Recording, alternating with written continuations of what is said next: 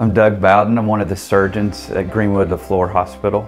So I see a lot of skin cancers and take care of most of them in the office. As far as skin cancer goes, that's an abnormal growth of cells, is any broad definition of any cancer. The three different types of skin cancer are basal cell, squamous cell, and the deadliest, melanoma.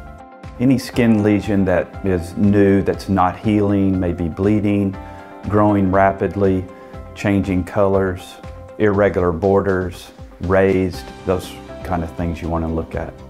As far as preventative measures, you want to avoid sunbathing, sunburning. You want to wear sunscreen when you're outside, even on cloudy days. You want to avoid tanning beds. And also, you need to, if you have a personal history of skin cancer or maybe a strong family history of melanoma, then you probably need to see a dermatologist every year and have your skin checked from head to toe.